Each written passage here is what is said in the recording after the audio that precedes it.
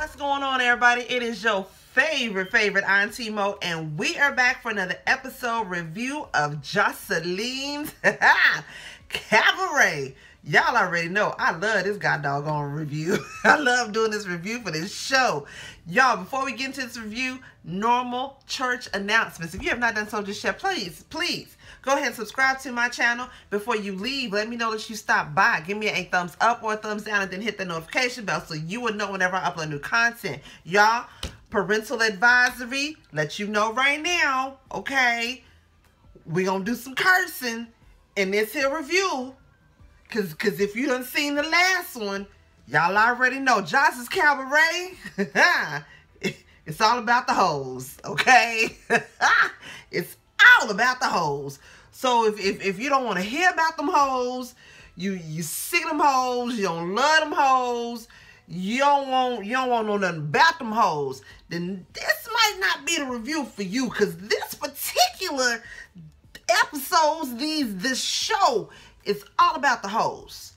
That's just what it is. So, if you, like I said, if you don't want to hit them hoes, you sick of them hoes, you don't love them hoes, this might not be the review for you. But, if you like me, you ready to hear about these hoes and the crazy stuff these hoes was doing, y'all. Hopefully, y'all are ready for this review, because I'm ready to give it to you. So, let's go ahead and get right up into it. Alright, y'all. So, this episode picks up where the last one left off. It was the light-skinned hoes versus the dark-skinned hoes. Daisy and Chastity are the light-skinned hoes. Jay and Lucky are the dark-skinned hoes. Now, they was arguing over who got the strongest hoe game. Chastity and Daisy said that y'all some cheap hoes, that you wear bell bottoms, and Lucky and Jay say, well, y'all some hoes too, but y'all do y'all hoe different. And it was just, I was like, okay, y'all all hoes, so what hoe game trumps the next? You know what I'm saying? Now, I really didn't get the basis of the argument, but it was just basically over who hoe game is stronger. You know what I'm saying? Like, bitch, you a back page hoe, you a flat back bitch, you this hoe, you that hoe. I was like, nah, everybody's a hoe. So what's the damn difference, y'all? They fighting, security had to come break it up. Now, this is what I'm thinking here. Daisy, you supposed to be the bottom bitch. What kind of bottom bitch is you? You're supposed to be keeping all these other hoes in line, but instead, you in the middle of all of this drama that's going on. I don't need you to be the stand-up bottom bitch that she put you in the position that you're supposed to be in. And you're supposed to lead these hoes to victory. You ain't supposed to be in the middle arguing with everybody else over who hoe game is stronger than the next. We trying to put this money in the pot for the family. And you out here, you gonna fuck up the game. Jocelyn came on up in the doggone dressing room where they was at arguing. She was like, look here, she had to get these hoes a pep talk, like, look here, we trying to do this for the family. I'm not finna keep putting up with none of y'all hoes. Cause look here, we can't have this in the house of the Jocelyn's Cabaret. She's steady trying to get them to see the bigger picture, trying to talk that pimp shit in their ear. Like, look here, we got to put this money together. We got to change our attitudes. Because, see, you got to save all of this here, right, you got for them tricks out there. You got to get this money for them tricks. You know what I'm saying? Because what y'all doing right here, y'all going to fuck up the game. Let's go get us a bottle. Let's go pop it. Let's go get this money for these tricks. So, Jocelyn and what's the other big booty stripper? Sapphire, her and Lucky, they all leave out, go to the dance floor because they finna go get this money for these tricks. So Chastity and Daisy, they still in the locker room, and Jay is there, right? Now, again, I can't show y'all no clips from this show because it's ass and titties throughout the whole episode. They are in the dressing room, these three females, butt naked, arguing. Still over who whole game is better than the next.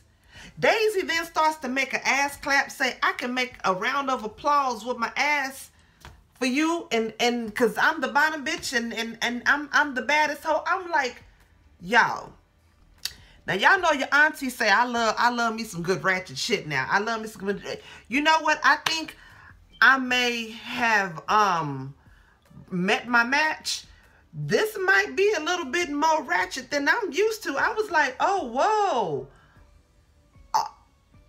Did she just, and it really, like, it was, I was like, oh my, wow, okay. So once they get out there on the dance floor, it seemed like it's really just Joseline and her fiance Ballistic that's out there in the crowd. So all 5 of the girls is up there and they performing for Joseline and Ballistic, and they just going off, doing their best tricks and this, that, and the other, you know.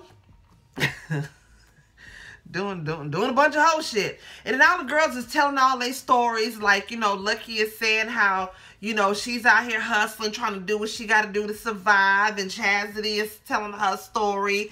And Daisy saying how she had to start off from the bottom and work her way up to be the bottom bitch that she is now. She had to learn the game and the stripping game. Like, they all just basically telling their stories about how they came up in the whole game and how they came to be the established hoes that they are right now. That it's not easy, that they had to go through some trials and some tribulations to get to the hoes that they are right now. Now, Sapphire, she seemed like the coolest one out of all of them. And then you notice, you don't hear her up in none of this drama. It's just them other 4 chicks, the light skin hoes versus the dark skin hoes. Sapphire is right in the middle. She the brown skin hoe, and she ain't fucking with none of them.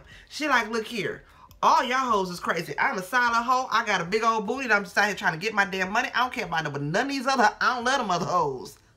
Okay, I only love this hoe, and I'm trying to get out here and do what the hell I got to do. Now the next day, Joseline and Ballistic, they're at their house and they're having breakfast, and of course they're talking about everything that happened at the club the night before. Ballistic said he could hear everything that was happening from the dressing room all the way to where he was sitting out there probably in front of the stage or whatever. And so Joseline is telling him everything that happened, how all the hoes got into it with each other. And Ballistic is like, basically, you need to give them another chance because you never know what all these girls been through, how many people have already threw them away. So just give them another chance. He suggests that Joseline takes them to a classy restaurant to try to show them classy things, to teach them how to be classy females. Now, I thought, I don't think that's a good idea because these hoes ain't got no home training. Then Joseline also said she was pissed off at Daisy because she told Daisy something in confidentiality about Lucky. Now, apparently, wherever Lucky was living, she damn near caught the building on fire, ended up losing her house. Now she's homeless. She's staying with a sugar daddy. And you know, she doesn't have a car, this, that, and the other. That was something that Joseline, basically, she went and kikied and told that to Daisy. Daisy, knowing that she don't like Lucky and she doesn't like Jay, she goes and she throws that back in Lucky's face. And that actually hurt Lucky's feelings because she's like, look here, I don't know this bitch, and for this bitch to be throwing up my personal shit in my face like that, bitch, you supposed to be a bottom bitch. You supposed to comfort and uplift the other hoes, but instead you gonna throw my struggles in my face? Like, bitch, who was you? So Ballistic ends up talking Joseline into giving these hoes a second chance. She says she's going to take them to a classy restaurant. Hopefully these bitches don't end up breaking all these white people stuff in there. You know they're going to be in somewhere real nice. Please don't get to throwing drinks and knocking shit over and busting glasses and stuff. These white folks, they don't need to see all of that kind of side of us, right? So then Joseline asked Ballistic, Lord, that's how I know. I was like, this shit right here, Lord have mercy. She tells him she wants a threesome. He's like, well, no, I'm not making this up. This is for real. This is what Joseline says. I'm dead ass. Dead ass. She tells him she wants a threesome. Ballistic is like, look here, I don't think we can do that because, you know, you kind of crazy and I don't want to be like, you know, give it to the female real good and then you get mad and you come up, you start hauling off, you start beating everybody ass, and Johnson's like, well, yeah, that could be a possibility. Yeah, you're right. We probably shouldn't do that or whatever. I'm like, damn, what the? Then she asked about the wedding. When are they gonna get married? This nigga say, as soon as we get our tickets to the moon or to outer space or to Mars. This nigga wants to get married in space. In other words, nigga, you don't want to get married. Because, nigga, you ain't going to never go to goddamn space. So you ain't never going to get fucking married. That's what it is, Joseline. Jay and Lucky end up going to the nail shop, get their nails done, because they broke their nails when they was sitting up here messing around with these other $2 assholes, like they call them. They talking about everything that happened in the club the night before, and they basically saying how they want to get with Joseline and this whole cabaret idea, but at the same time, they don't like these other hoes because they got the slick ass mouth and they not with none of that shit, right? Lucky says that, you know, she got the text message from Joseline that she wants to have this fancy little dinner with everybody tonight.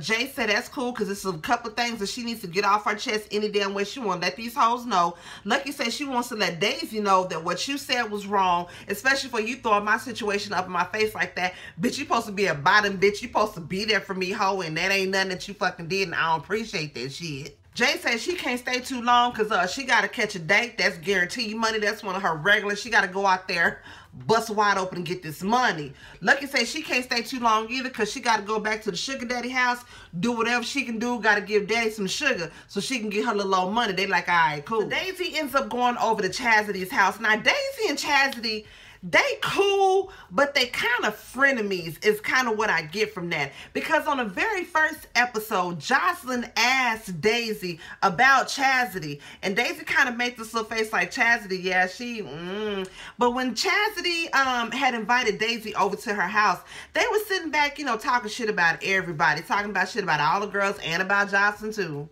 Now, Daisy does admit that she should not have went back and repeated anything that Joseline told her about the whole situation that Lucky is going through. But she was being so cocky and so conceited, she was too busy running her damn mouth trying to throw jabs at the other girl that she didn't give a damn what she was saying, right?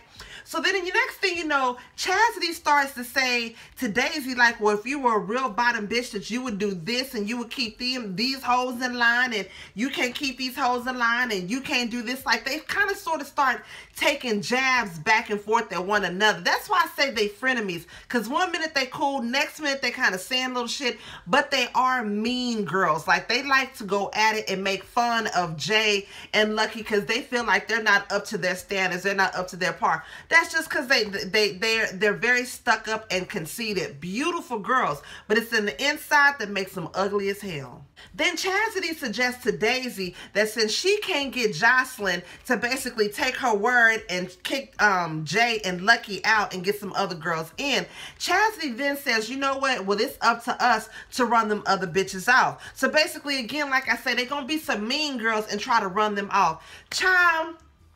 Chastity then makes a statement to Daisy about her boobs being big. As we know, Daisy just had a baby a year ago. Daisy like, yeah, I'm still breastfeeding my son.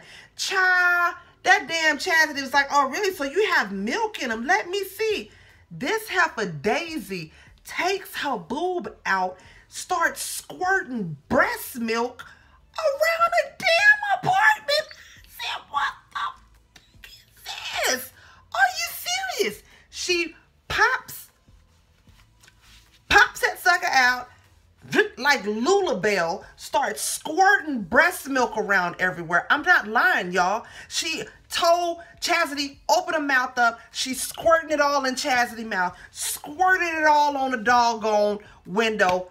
Breast milk, squirting it around like a super soaker out her titty. I said, what in the mother's milk is going on here? Bitch, are you really squirting your child's food? Bitch, you having a food fight in here? Are you serious? And it squirted on this girl and Chastity thought it was just the funniest thing. Oh my God, oh, is he scared? It was just the funniest thing to her. Now listen, I'm not saying it's disgusting. I'm not saying that. Bitch, what I am saying is, what are we doing?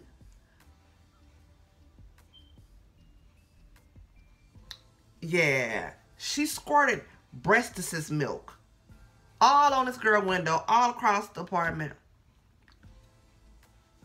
Straight in that girl mouth. Y'all, Joseline ends up sitting down in this fancy-ass restaurant with these 4 ratchet-ass females. Now, when they walk up, Joseline was already sitting down. Joseline, like, annoyed. She already pissed off. She didn't want to get up, greet no damn body. Wasn't nobody finna get no goddamn kissing or hug. She was mad, right? Puerto Rican princess was mad. Immediately, when the hoes sit down, the light-skinned hoes start going at the dark-skinned hoes. Dark-skinned hoes don't give a fuck about the light-skinned hoes. East Coast versus West Coast. North versus South. These hoes start immediately going at it, arguing. You a bum, you this, you that. Joseline could not get a word in. I was getting so damn annoyed because it was a whole pointless ass argument over nothing. Just because the Chastity and Daisy, they were just being mean. Just being straight up mean to Jay and Lucky for no damn reason. They had no reason to be like that to them girls whatsoever. Finally, Jay like, look here, I'm sick of this shit. I gotta go catch a date. I got money to make. I'm not finna sit here and go back and forth with these bitches. I'm out here trying to live my best whole life. And they messing up my whole stroll that I got to get on right now. So Jay gets up and she leaves. Joseline then goes after Jay.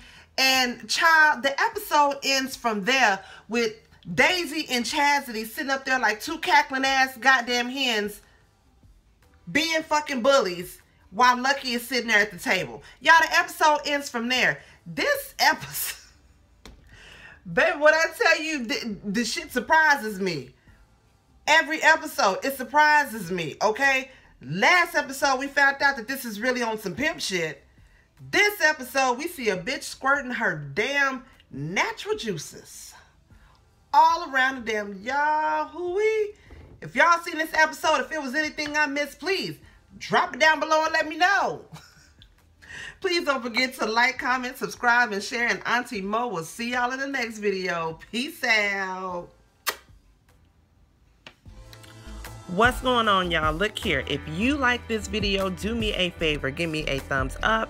Share this video. Comment on this video. All of that good stuff. And if ain't nobody else told you today, I sure enough love you and I sure enough appreciate you.